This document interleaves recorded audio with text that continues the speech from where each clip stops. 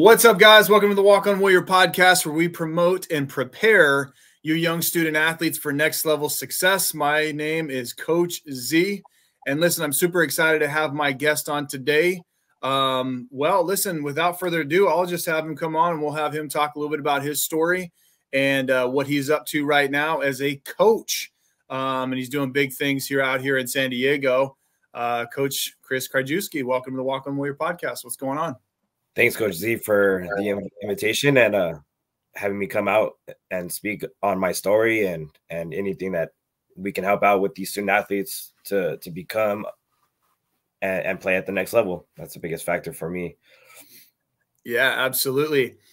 So let's just dive right into it. Talk a little bit about because you coach multiple sports, and that's what I like the most about you is that we always talk about young student athletes and how important it is to be a multiple sport athlete, but I think it's also important to get around coaches that are multiple sport coaches because you have a very versed understanding of not only athletics, but the process of going from one sport to the next or dealing with next level coaches in every aspect of that. So talk a little bit about the sports that you coach, the level, of course, that you coach at, and kind of how you got involved in all that. Well, I started coaching in 2009. Coaching football was always my dream. I played it as a student, going through the high school level. Even during the youth time, I played it. But then I also played volleyball in high school. And from that point on, when I moved from the youth level into high school, I jumped right into my alumni school that had offered me an opportunity, which was Castle Park High School. And I jumped in during the spring season and coached volleyball under actually when I was a senior at Castle Park. I played under a head coach named Aaron Parch. And then I ended up getting the luxury of coaching with him that first year when I came back in spring of 2010. And then started my journey as a football coach for 7 years at Castle Park. I did a total, I believe somewhere around 12, 13 years of coaching football, variety of schools, youth football to Castle Park High to East Lake High, bounced out to Sarah High School before they became Canyon Hills. And then bumped back down to, I returned back to Castle Park before I went to Sarah, and then I finished my career off at Bonita Vista High School in 2021 before I retired. But then just coaching all these different sports. I've coached roller hockey. I've coached boys volleyball, girls volleyball. Wait. Hold on a second. Roller hockey in high school? Yes. What school is that? That's fantastic. That's great. The rink at the Sweetwater District is actually on the campus of Castle Park High School, and how that kind of just fell into place was the current East Lake High head football coach, Coach Jose Mendoza, was the head coach, and we had such a great relationship as coaches and friends, and he just asked me to help him out.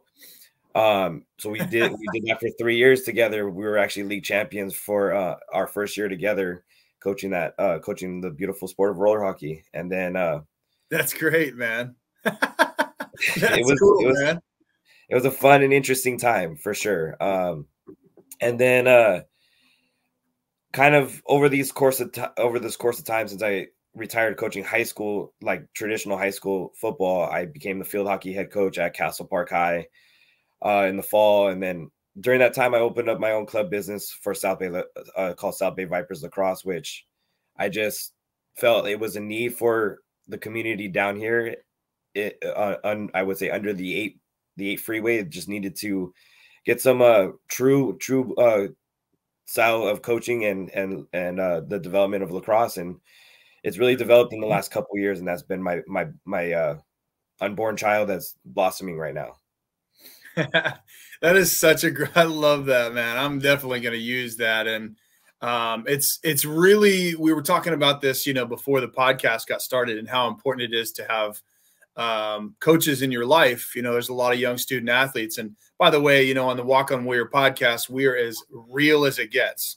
I'm going to tell you like it is. And honestly, we're dealing, I don't know what the percentage is, but we're dealing with a lot of broken homes and a lot of student athletes that come from single parent homes, growing up with their, their grandparents, whatever. And coaches, our job, most people would think as you come into it, is just a coach. You're somebody that, maybe on campus, you're working with a kid in a sport, but you're really filling a lot of roles. And I always mention this is, it takes a village to raise a young student athlete.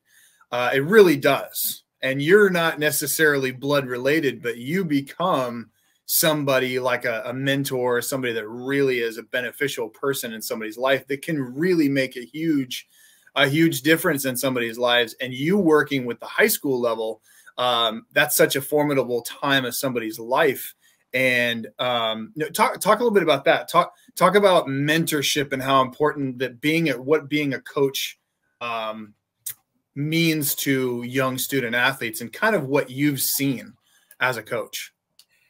I think it comes down to caring, showing. Yeah.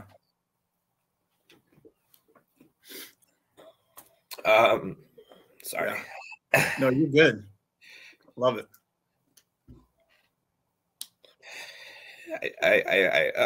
I think it's all about caring and passion, especially coaching girls. These last 9 years, it comes down to showing that you truly care about them.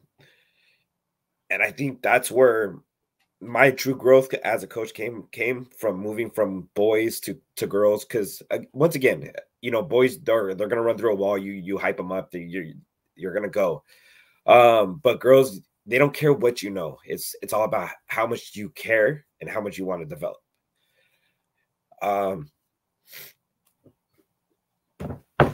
Even yesterday, after our tough loss in the CIF championship game, having kids come up to you and give you hugs, showing how much you care. Yeah. It's unmatched. That's the biggest thing for me. It's all relationships and everything that you build to those kids. And when you get those phone calls when they're 24, 25 years old, and they talk to you about, coach, all those times that you yelled at us or you challenged us, it's put us in the best position in our lives to be successful. So those are always the biggest factors for me as a coach, and I feel like I've done my job. Yeah. Well, we think about, I hear this all the time. Well, I'm doing it for a reason. I look at it as I'm doing it as a purpose, right? Because there's a massive difference between a reason and actually being purpose, right? You can do it for a reason, you do it for money, you do it whatever, but when you have a purpose behind it, it really doesn't matter, right? There's no number behind it. Because, as a coach, especially at the high school level, it's a thankless job, right? People don't understand, as a coach, you're not really getting paid. You're not getting paid much. It doesn't even matter even if you go through all the way up into the D2 level. Like, there's always, if you're a parent out there and you're watching this show and you're viewing this, go to some websites where coaches are at the Division II, Division III, all the way down, even through high school, the openings for jobs and what they're offering. It is crazy. Oh, yeah.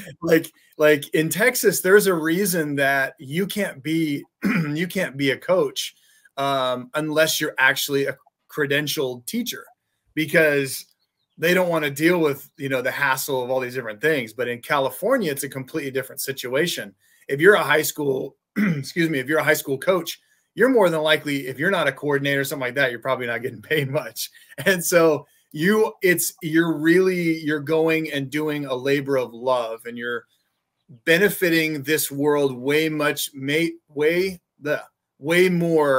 than going and being a banker or going doing all these different things, because you're really changing a generation of young student athletes. That to me is so powerful, man. And people don't realize that until 25 years later. Like you said, you get a phone call and they're like, coach, I just want to let you know, I was thinking about you. You benefited me. You helped me go from here to here, go from A to B. And it's just so important. And I find it very unique in what you do, because you went from working with boys, and I think, you know, like we were coaching the SD and FNL against each other, and obviously you're still working with boys, but you kind of transition more into working with the ladies. And obviously we talk a lot about, you know, the young men out there, but let's talk about that, your transition. So, well, I wouldn't say transition, but just going from one gender to the next, and how you coach them differently and how you mentor them differently. It was a tough that first year back in 2016 for sure. You know, the good old trial and errors you have to go through, but the long story short is you just got to be more compassionate. You got to listen. You got to listen to what they're going through. Let them vent at times and just listen to them, and then you guide them to the next resource that needs to be for them to be successful. And that's the biggest factor. You know, girls are it's an emotional level, and you got to show that passion, you got to show that care, but they will go run through a wall for you when they know that you care. Yeah. Talk about because lacrosse, you're dealing with a team sport. So sometimes we bypass this. We bypass individual sports versus team sports. And that in itself, I think there's a little bit of difference too, right? So if you're dealing with coaching an individual, say individual female, versus dealing with a team of, you know, ladies, and, you know, not only that, but trying to get them to be super competitive. And let me ask you, before we get to that, let me ask you this. So first of all, we're talking about San Diego here for the viewers that are not, you know, familiar with the show. We're talking about Sweetwater District, just south of San Diego proper. And real quick, go into kind of let's talk about that area. Let's talk about that area, and then we can talk a little bit more about, you know, you coaching there, because you're currently, what school you at? Castle Park, right? Yes, I'm at Castle Park High. Castle Park. So you're talking about public school, a big public school area. Talk about that area and how just talk about that area in Chula Vista. Chula Vista has a big demographic. It's actually, I think it's one of the biggest cities. A lot of people are trying to move down here. But in all, what's crazy is that there's, you know, 13 high schools in just in this one giant city of Chula Vista. Yeah, I mean, don't get me wrong, there's like 3 of them that are in the south, you know, San Diego area, which is National City of Sweetwater High, and then you got San Ysidro and Southwest down in the south, and Mar Vista down in the South San Diego area, Imperial Beach, and, you know, the bottom part. But in general, you got schools that struggle in certain aspects, like Castle Park is a Title I school. A lot of diverse families, families that are single parent homes, parent, you know, maybe guardianship type of style.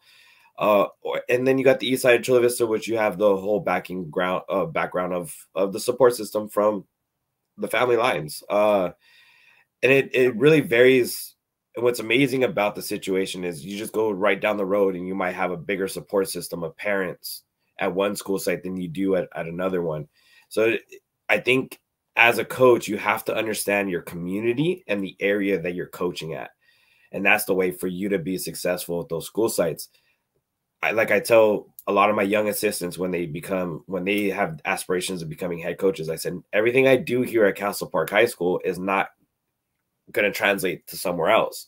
It translates to this school, but there is a core values of what I do that will translate anywhere I go, or anywhere if you want to adopt those core values to your system and to your program.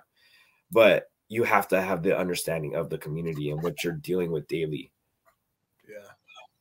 Well, and also talk about some of those areas aren't exactly we'll just say the easiest. No, it's not. And I deal with it at Castle Park all the time, like 9 years as a head coach. And I could literally count off in 9 years of how many parents have been at my parent meeting. And it's 30. It's about 30 to 40 people and I'm saying 30 to 40 people in 9 years, not 30 to 40 people in one parent meetings setting. Yeah. So that tells you right there that the support system of parents are just not, it's not always there, but the core value, the core parents I got are always my anchor ones that we cherish and we take care of all the time in my program. Yeah. And so you also, with your lacrosse, with your business and with the travel team that you work with, you guys, let's think of it like this. So let's hold on. I'm sorry, I'm getting ahead of myself right here, but let's stay on the development of student athletes real quick. Because we're talking about certain areas, you know, in San Diego, and, you know, you building those young student athletes up into the program that you're dealing with. We'll worry about the travel thing here in a second, but talk about development of the young student athletes down there. So we've kind of established the fact that, well, first of all, for the viewers at home, give you an idea, San Diego isn't just beaches, palm trees, and surfboards. Everybody lives on the coast. You know, once you start getting off the coastline, then you start getting into the real of the real, right? Inner city, start dealing, like we said, with broken homes. You start dealing with a little bit, you know, the ethnicities, things.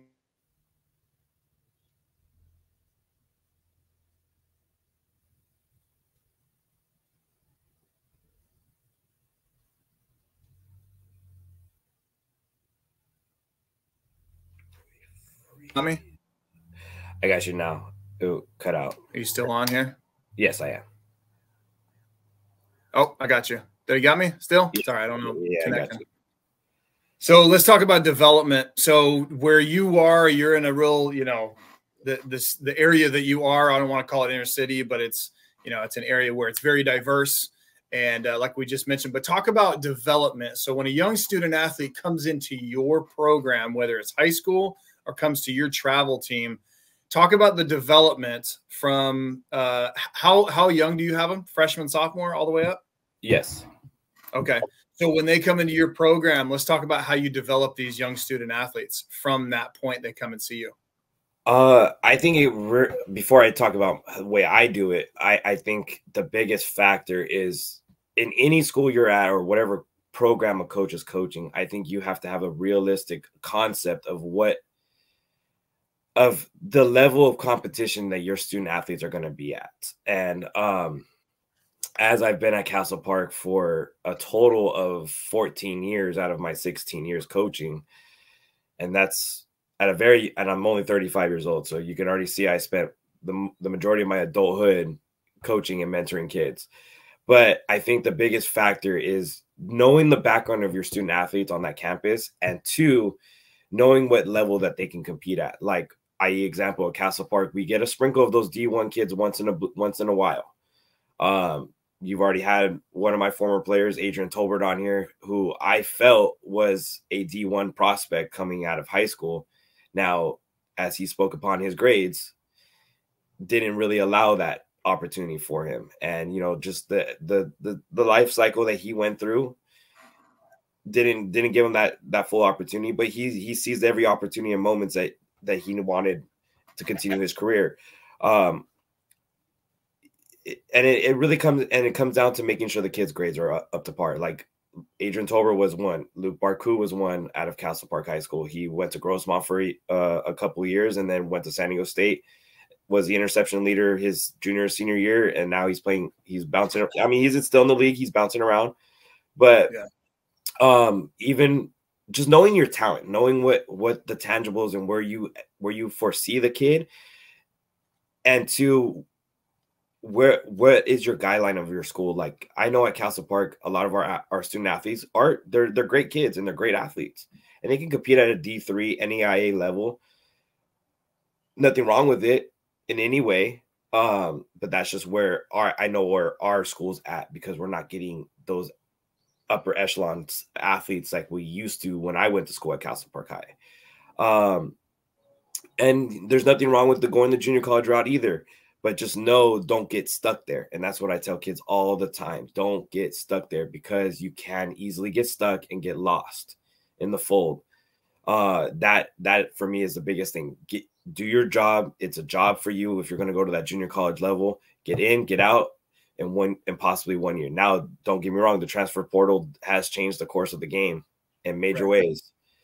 So you have to better yourself and make everything from you're competing with every portal JUCO type of kid or anybody that's coming from another high level school, or they're transcending down from 1 to 2, 2 to 3, 3 to NAIA, whatever, et cetera is going on. Just know your whole entire surroundings and work. You have to work harder. This time is not easy anymore. But I tell the kids, like, I have one girl at Castle Park High within our lacrosse program that I think is potentially a Division I prospect. There's another one on our roster that's a junior that's going to be graduating next year. I think she's a D2 kid. And I've had these straight up conversations, but it's also getting the kids out during the time and putting in the work. Some of our kids can't afford to go to camps on the East Coast where these college coaches might be running a camp. So you have to do your due diligence as a coach and get their name out at a certain point. And I know I have a spreadsheet on all my lacrosse boys and girls across the county from Division I to NAIA. And when I feel that if I think a kid's a Division I kid, I'll put it out. And I know if that bites, well, she's going to get everything from D2 down. It's a domino effect for me. And I do look at the talent level of the player, and I critique it, and I know where they can play at. Yeah. That's a great point, but this just something popped up in my head when I'm hearing you talk. And student, now I'm going to say this a certain way, right? Instead of a coach-player relationship, I'm talking to you young student athletes, player to coach relationship. You're talking about a lot of things right there. You're talking about development of the young student athletes. You're talking about organization. But the main thing that really popped up when you were mentioning that is you getting their name out, you as the coach, and how you influence whether or not, because college coaches come to you. For some student athletes that are just coming on you for the first time, it's vitally, and I get into this argument all the time with other coaches, lower level high school, whatever coach. Well, there's always going to be bad high school coaches out there, so you shouldn't build relationship with the coaches, or you have I don't know what it is, but I hear this all the time. And I think they are 100% missing the boat. You have to build a relationship as a young student athlete with your coach. I understand there's going to be bad coaches. That's a fact. But with your head coach, you better figure out a way to be that favorite, or you better find a way to build a relationship with that coach, whether it's through hard work, going to him after practice. What more can I do to get better? Build a relationship with your coach, because when it comes to recruiting, that's what this whole thing is about, is, when a coach comes to a school, who do they go talk to? They come talk to the head coach, right? Or if you're on a travel team, what do? They come talk to you, right? So it's vitally important, you young student athletes, to build a relationship with your head coach and your assistant coaches. Some of them, like I said, you're not going to be able to build a good relationship with them. But everything that you're mentioning right there, you're doing work on your end to obviously build you as a coach and your platform and getting out. But at the same time, that also trickles down to these young student athletes, and that can make or break whether or not a kid gets a scholarship or a kid moves on. And with your experience dealing with these coaches at the next level, because we've been talking about development, talk about the importance of a player-coach relationship in regards to the next level. The biggest thing it comes down to, and I tell these kids all the time, the 3 questions that a college coach will ask is 1, character, 2, their family life, and 3, their grades. That's before we even speak upon any aspect of their playing ability on that field or their skill set. So if the kid's a high character kid, they have a high GPA, I can sell them like an amazing car salesman, and I could sell them to any college. And it also comes down to what their ultimate degree plan is, what they want to study in school. Yeah. I've had many kids tell me, oh, I want to study nursing. Well, nursing is one of the biggest degree plans in any 4-year university, and it's easy for me to get them out. So if they want to do nursing, or they're a 4.0 kid, well, you're walking on millions of opportunities. So those are factors that I've sat down and I've had my conversations with many college coaches. But at the same time, when I don't have a kid at Castle Park and they come knocking on our door, and a lot of time they come around during January, early January during that Martin Luther King weekend. And if I don't have a kid, I send them out somewhere else. I always will push whatever I know about a kid from any other school site. I will make sure I try to do it. And especially, it's kind of led to now the travel team that I've built those relationships with those student athletes that we've already sent 7 kids, I think, and believe in 7 kids in about 2 years already to the 4-year university circuit to play lacrosse. And that's boys and girls that we've done this with. So it's a lot of grind and it's a lot of hard work, but it comes down to the kids' excellence that they're showing in the classroom and on the field. Yeah. Well, talk about the importance of having that relationship, though, like the player to coach relationship and building a good relationship with you, because like I was mentioning, Coach, you could be the final say in what a kid gets as far as opportunity at the next level. Kid may be really good, but the but the coach, you could be like, well, he's got poor grades. Just as far as his character, you give your 2 cents on that. I'm not saying you're sabotaging a kid. I'm just saying that with young student athletes, a coach at the next level wants to know they can trust a kid. They want to know that this kid is going to be all about them, all about the program, not about them. And how important the player coach relationship is for getting opportunities. I think as a high school coach and the high school players, I think it's transparency and explain to these kids that this coach that's recruiting you, this is their livelihood. And if you bomb out from that school, you're costing that coach and his or her coaching position at that school site, at that university.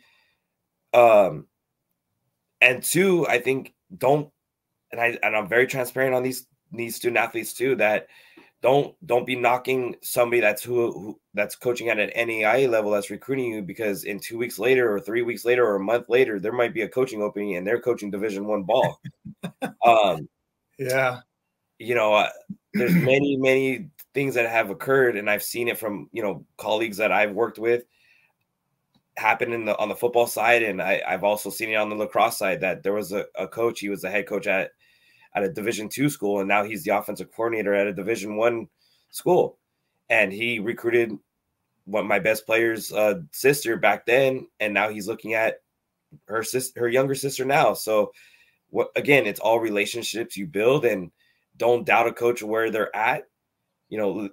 Listen to them and always keep those connections. And the other biggest factor I tell kids is keep those connections, because you never know when those connections you're going to need them.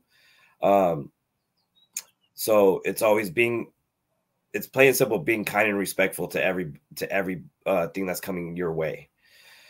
That's the ultimate situation. And just know too, every decision you make is also a repercussion to the people that are coming behind you.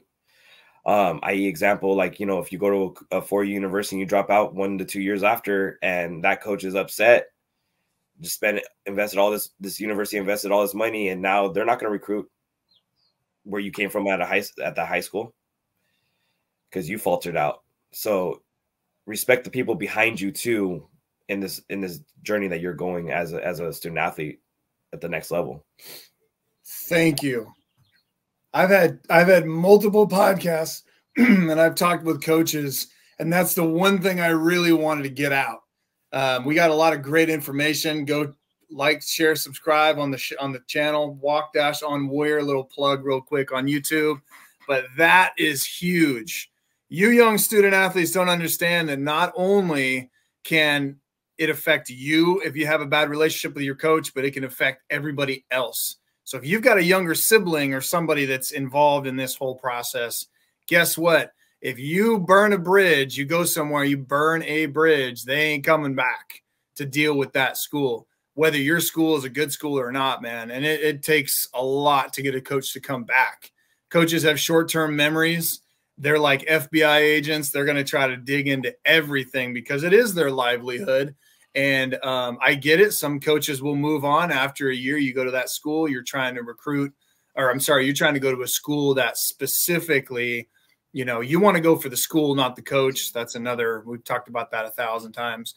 But it's such an important thing to what you really brought up, and that's key, man. And you know, young student athletes just need to be prepared just enough and to be developed just enough to where you have those basic skills. It comes back to, listen, coach, it comes back to being humble, being honest, and just trying your best to be a good person, however you define that. If you don't know what that is, go to Coach Chris. He's going to tell you. He's going to help you with that. You just cannot be a kid too long. It's okay to be a kid, but you can't be a kid too long because, like in my course, shout out to my course here in the next month or so coming out, your first impressions are important too, right? And Coach Chris is going to explain to you, you know, when a coach comes in and recruit you or some of your buddies, first impressions, doing the right thing. Sorry, I just went off on a tangent right there. But I get kind of fired up over that kind of stuff because it's just common, it's just basic things that young student athletes don't understand. Coach, we had a kid one time 2 years ago at Grossmont. I'm not going to name names, but we had some coaches come in that were heavy hitters, you know, big name Pac-12, Mountain West schools, and they were asking for a specific player. Big Samoan kid, defensive tackle, 3-tech, 1-tech type. This dude walks in, no shirt on, comes in, no shirt on, barely wearing anything. And you really think, I'm like, dude, you really think that this coach is going to invest the time and money to put you in a situation to come be a part of their program? They're not going to do that. You're crazy. So it's like, you know, just basic, you know, common things like that. And we can talk about that later, but kind of moving forward. Sometimes I go off on tangents in these podcasts, dude, but you know, it is what it is. But let's talk about exposure now. Now a kid has a good relationship with you, coach, or however the relationship is. Now you're kind of moving into that sophomore, junior, and senior years. Now coaches are coming around. Talk about exposure. Talk about you, coach, how you can put a kid in position to get more exposure, as well as a young student athlete kind of doing their due diligence to go out and get recruited and get some exposure. I think the biggest thing is don't waste, as student athletes, don't waste to rack up offers. That's the worst situation. I think what you need to do is, and like I tell all my student athletes, look at a map. Tell me where you foresee yourself, not what your family wants, not what, because they're not going to be living there for 4 to 5 years. It's where you see yourself living for 4 to 5 years while you're getting that degree. Because let's not waste my time. Let's not waste the college coaches' time. That if you have zero desire to go to the East Coast and go to New York or whatnot, why should we even open up that channel of communication for that student athlete when you don't foresee yourself there? So I think the biggest thing is being transparent with yourself, with your high school coach. And also the other factor is whatever colleges that have communicated with you, you need to be transparent with them and straight up communication. I'm sorry, coach, I just don't see myself going to school here or in this state. And I really do appreciate you reaching out to me and offering me a possible roster spot or a scholarship, depending on whatever level it is. But it's communication. It's the simple things. It's the little tangibles that's going to continue to lead you to being a proper adult later. The lack of communication is now, once again, it comes down to a domino effect that now, well, why do I need to reach out to your high school coach to then reach back out to you? or your travel coach, the same thing. I think those are big factors too. And then two, in regards to like travel team stuff, there's a lot of travel team coaches that say it's D1 or bust. And I disagree with that. I think it's any opportunity that provides that student athlete to minimize their costs to go to school. Every opportunity available should be looked at. And that's the biggest thing that I do for my travel team. In regards to my high school team, I speak upon the kids where I think they really are at. And I do have the conversations with their parents. But yeah, I think it's transparency. The biggest thing is transparency. Yeah. Well, I think the word that comes to mind when we're talking about this kind of thing, and I won't go off on a tangent on this, but is right fit, right? Quote, fit. Because coming from the football side of things, everybody wants to be D1. I get it. Okay, everybody wants to be D1. I'm a 3, 4, and a 5-star guy, but everybody wants to go Division I. Now, here's your problem. You don't know what that even means. Once you get on that campus, there's no such thing as stars. Nobody cares about your high school. Nobody cares about all that. You have to reinvent yourself. So when a kid decides, hey, I'm going to go do that, a lot of times it's not the right fit. All right. You want to go and play beyond this? I mean, ultimately, as coaches, we want all of our athletes to go and play beyond high school for the most part, right? We want them to keep pursuing this, and especially if they give you money and it gets you in a position to go get your 4-year degree and all that kind of good stuff. But it has to be the right fit. I'll never tell a kid no to not take a preferred walk-on or go be a walk-on, because I was a walk-on. But I will tell you the reality of it. If you're going to go and you're going to go be number 8, 9, or 10 as a running back at USC as a walk-on with no money, and you're going to hold pads the whole time, you're going to be mad and just pressed about it, then you're going to come home. It's a fact. I don't know the numbers. They definitely don't take numbers on that, because the numbers are probably super high, right? But it's all about right fit. So instead of going and doing that, why don't you go to a Division II or a D3 that's probably going to give you 3/4 of your tuition, or they're going to give you a good package, a good chunk, especially for lacrosse. I'm not sure kind of how the numbers pan out, but it all comes down to just overall numbers in the program. And who knows, you could be going somewhere on the East Coast that could be a great place, could be beautiful, could be a great place to get a degree, good, development, smaller town, however you want to put it. You got to look into those things, because it's all about right fit. And kids kind of look beyond that, right? So we think, oh, my mom wants me, or my dad wants me to go play here, wants me to go play there. And ego kind of gets in the way too. You have your parents want you to go somewhere because it has something to do with, the country club attitude, country club mindset, whatever, how you want to put it. They just don't want to tell their buddies, hey, my kid goes to wherever versus goes to another school. So, but it's all about right fit. And talk a little bit about, let's talk about X's and O's when it comes to getting exposure. And I always mention this, always talk about emails, always talk about going to camps, always talk about your highlight film, always talk about social media. Those are 4 things in my course that we're going to definitely break down in detail, and how to position yourself, what to have in there and what not to have in there, because coaches only have so much time to deal with, the recruitment. Because there are some young student athletes just aren't getting a lot of recruitment. Part of it is because kids don't understand you have to be a businessman or businesswoman as well.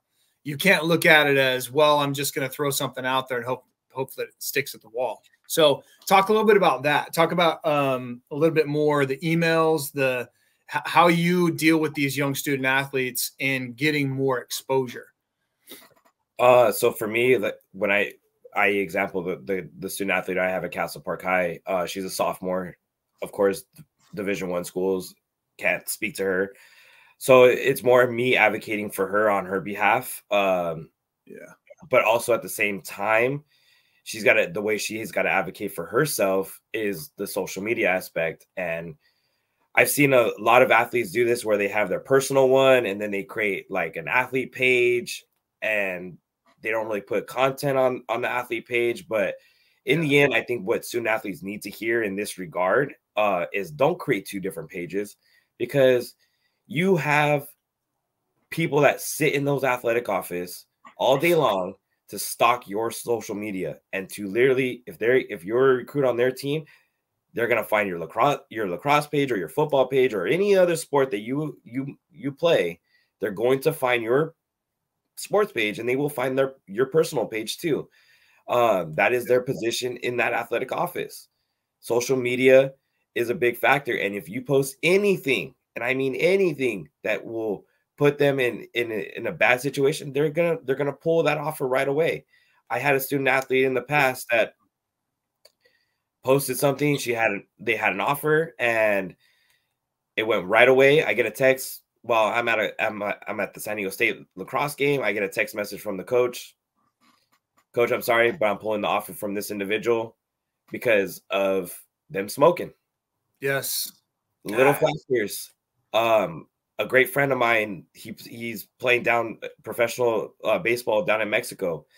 And this can tell you how old I am, besides me telling my age earlier.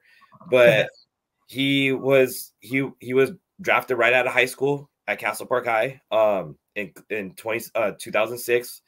But he had posted some pictures of us all partying on MySpace, and he got drafted about 15 rounds later than what he was projected.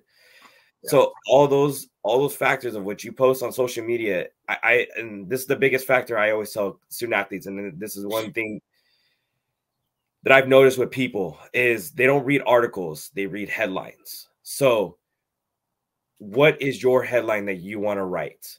So when you make that Instagram post, that caption that you post to catch people's eye, well, what's the headline that you want seen on that post?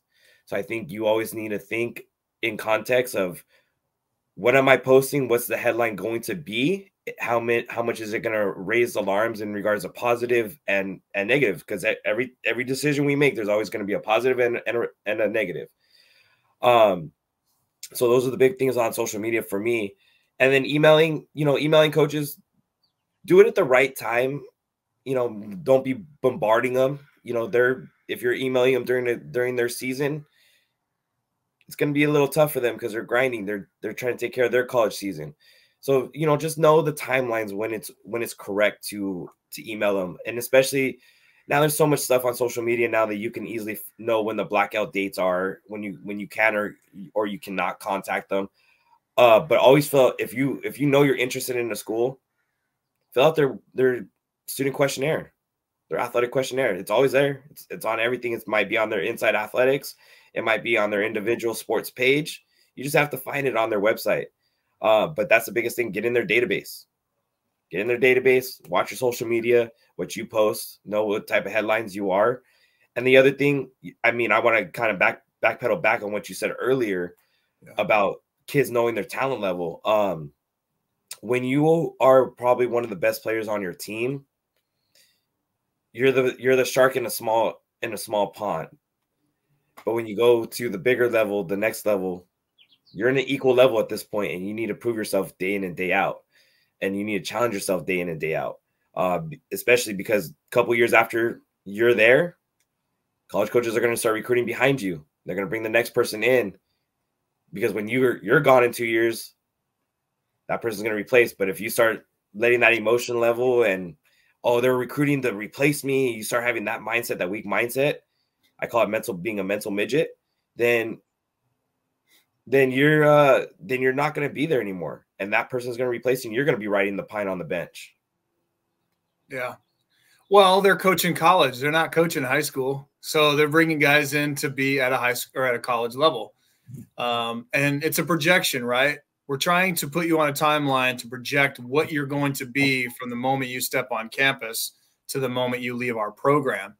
And if we don't feel like you're going to come in and you're going to check all these boxes, or at least check 7 to 8 out of 10, and we can at least help you with the other 2 boxes, because coaches aren't, these monsters that you think they are. However, they have requirements.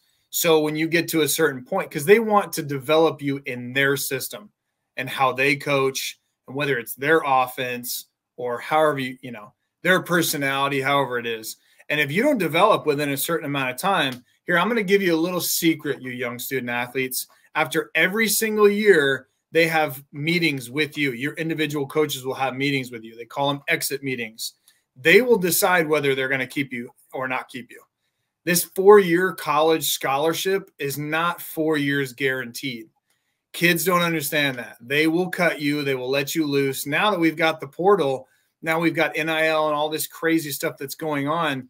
It's a mix and match at times. So you could have 30 to 40 guys leave. It's possible. Maybe not that many, but it's possible. And so, you know, if you really want an opportunity, you can get it. Now, it all comes down to what Coach Chris was talking about, you know, you being realistic about your talent and your ability and all that kind of stuff, and then also right fit. But once you get onto that campus, they're recruiting you to be in college, not in high school, in college.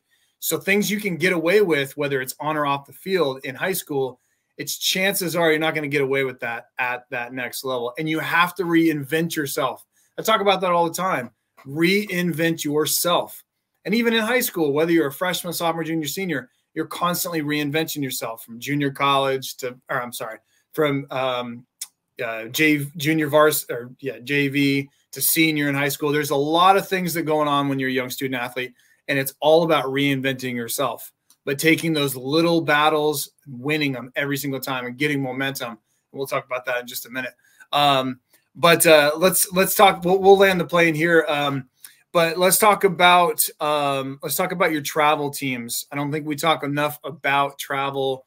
It's kind of you're almost specializing, right? I mean, to a certain degree, you're playing year round.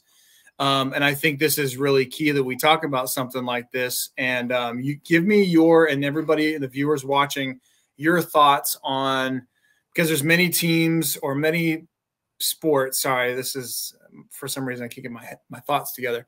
But talking about year-round players and these travel teams and how that can benefit you versus somebody playing multiple sports. Is that the right way to put it?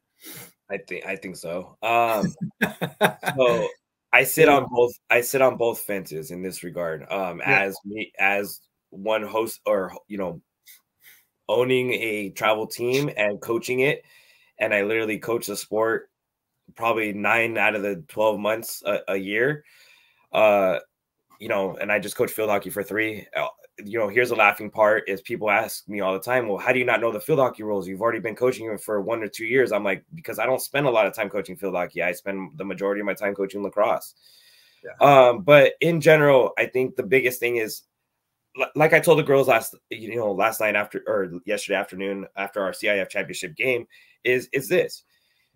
A lot of my girls are field hockey players that were a group that went to lacrosse. A lot of them were wrestlers. Like 11 out of our 12 wrestlers on our campus were all played lacrosse. And of course, my defensive coordinator is the girls wrestling coach at Castle Park.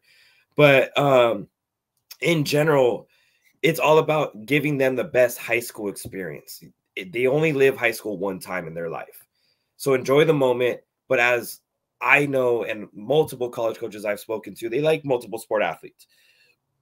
Every sport works hand in hand, as you know, before I start talking the travel side of it.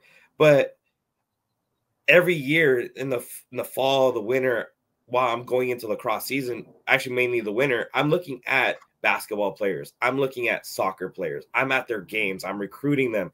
I am literally like treating this like a college atmosphere. And some of these kids are like, what's going on here that I'm getting recruited by another high school coach on our campus to go play his sport? And they're like in shock. But I've watched their games and I send them individualized emails with copying their, the soccer coach, i.e., our soccer coach with Coach Pinheiro. He's on those emails. Same thing on the basketball side of it with Coach Lida. So everything those kids are hearing, and I look at their tangibles, what skill set they can bring to the lacrosse field. But when you're a multiple sport athlete, it makes you better. It makes you an overall player. Example is my best player on my roster. She plays flag football in the fall. She plays field hockey. In the winter, she plays soccer and basketball. So everything that she learned in basketball season, everything she learned in field hockey has helped her even be a better athlete this season as a lacrosse player. Last year, she scored 70 goals. This year, she's at 103. So she's going to be over 200 goals in her career before her junior year is even over. And most kids in high school don't score 200 goals ever. But on the travel side of it, you know, the reason I designed a travel team was because of the environment, the community that was in dire need to compete.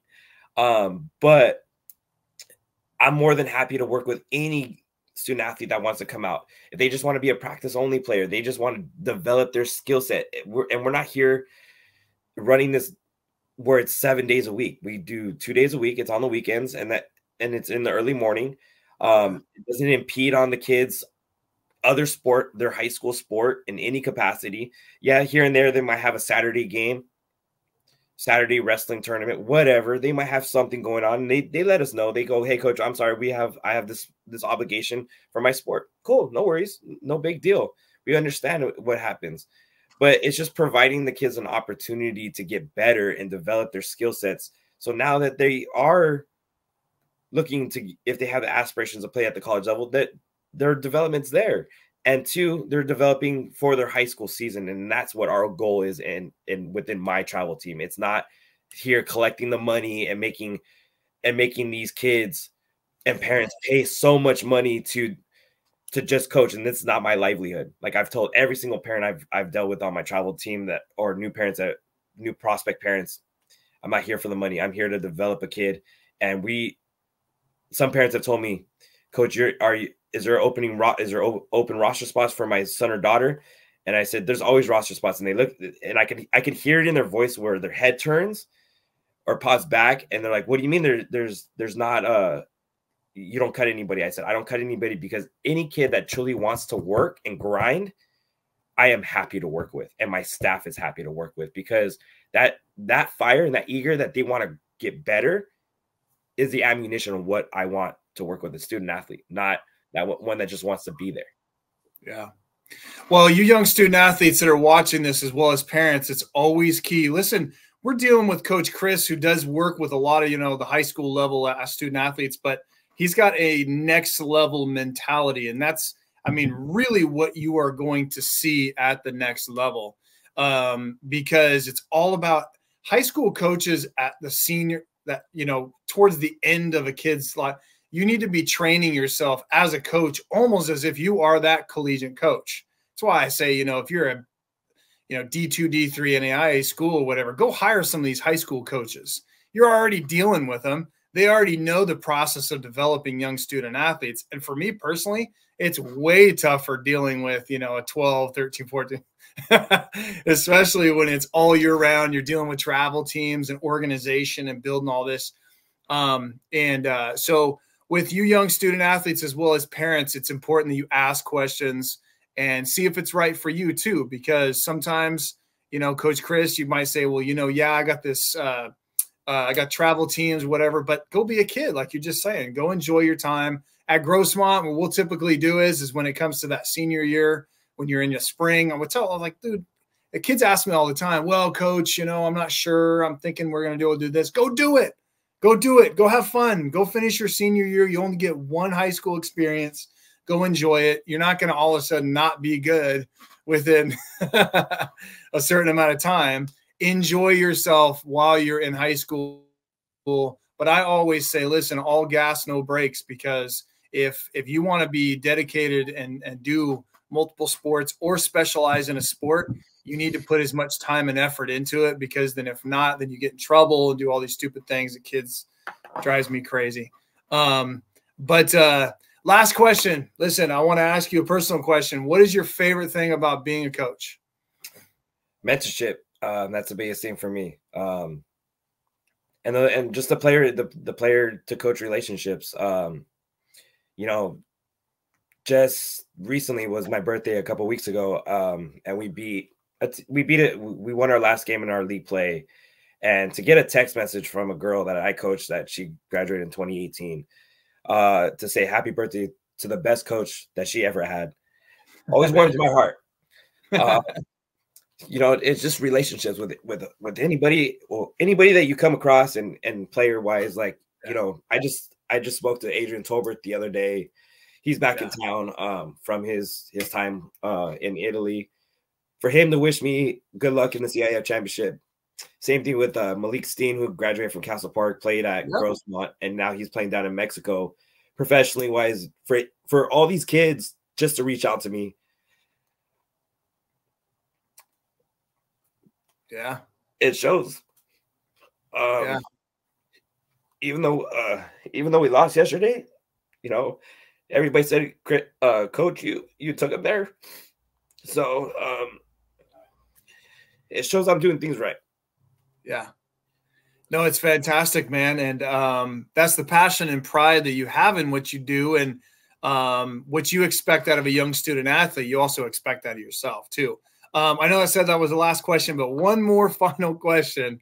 If you could do it again and you choose whether if you could do it again as a player, what would you do?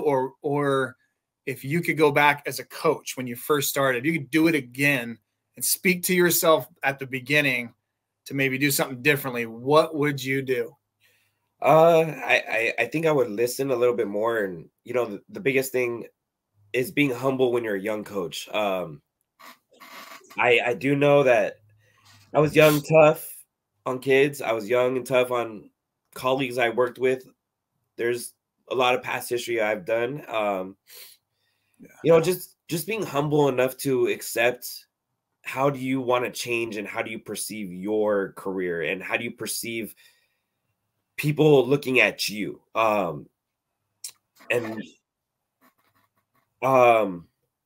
think the other factor is critique yourself as a coach every year and look at the positives, look at the negatives, and how can you adjust those negatives to become better. And always being accepting to learn. Like, I will sit here and say this to the nearest end. I was a terrible, and I mean terrible, lacrosse coach my first 4 years. I don't know how we got to winning a potential shot to winning league my 4th year, and we finished 10-8. But you know what? The biggest thing was humbling myself. And when I got a call to go coach in Baltimore, and I thought it was just a club team asking for my kids, and I'm like, they can't afford it. Then they emailed me again, and I straight up told them, I said, no disrespect to my school site, no disrespect to my community, but I can't sit here and coach this.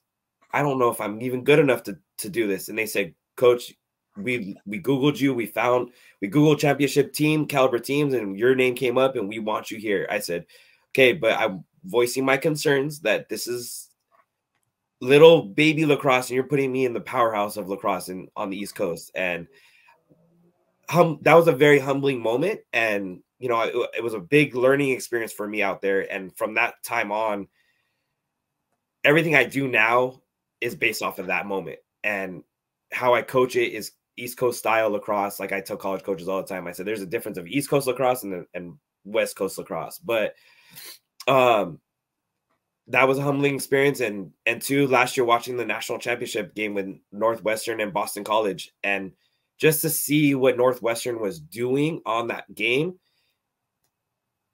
taught me a lot of stuff.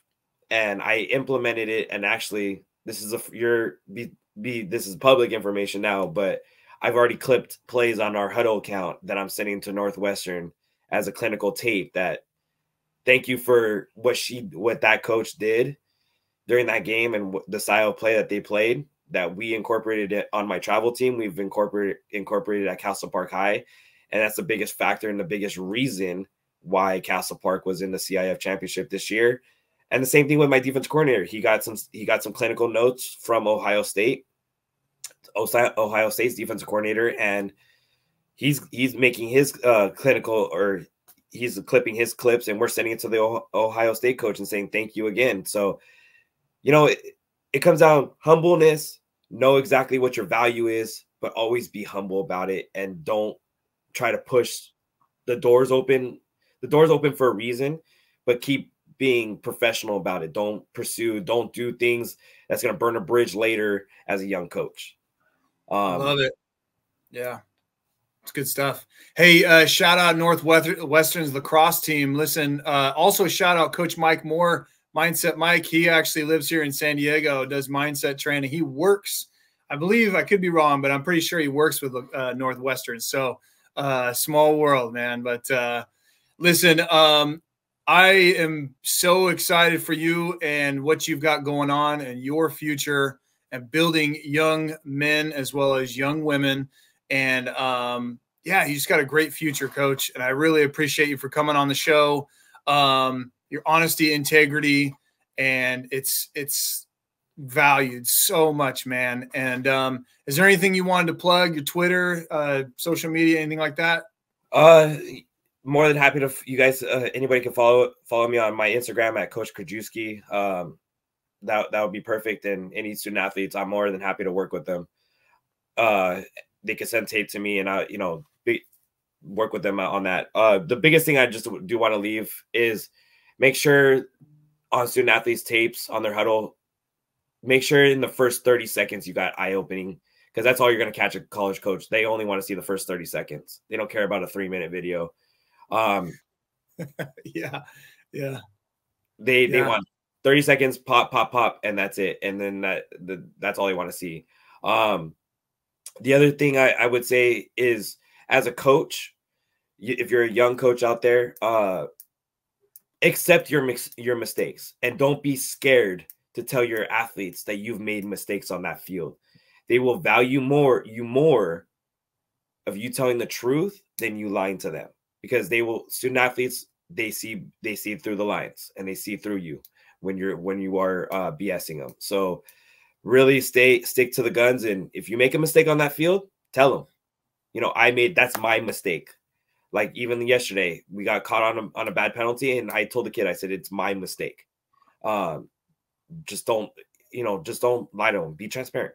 That's the biggest thing. Be transparent. As I'm a young guy in an old school mind and an old school soul that's coached for a long time. So really hope the values of what I told you guys and anything can help you guys in the future, coaching wise. Doesn't matter the sport or student athletes. I love it. Yeah. And whether you're a lacrosse player, you're a football player, anybody that just needs mentorship, Coach Chris has everything that you're going to need. Definitely, for sure. And so listen, hey, I always like to finish the podcast off just like this, Coach. It's not about me or Coach. Which way we're at? This way? I can't do it. We're on this thing. It's not about me, and it's not about Coach Chris. It's about you young student athletes and your development. We'll see you guys in the next episode.